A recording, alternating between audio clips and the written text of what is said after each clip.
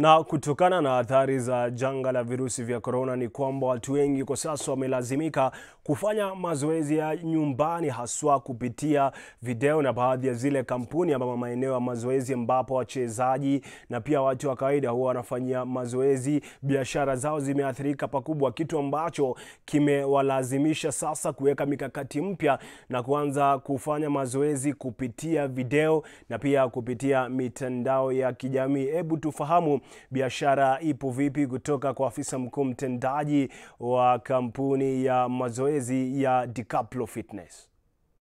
Dicaplo Fitness is basically, we are all-round fitness coaches. We offer different exercises, different coaching concerning fitness. Yes. And what exactly, because we're in the COVID-19 pandemic, yes, how are you prepared maybe after the COVID-19? What is your preparedness measures? Okay, my preparedness measures is we'll have to come back and train clients the way we used to. But you see now, it will be in a different way because now the contact will not be there anymore. So we'll be training mostly online for the time being, and then now we advance now to the normal training.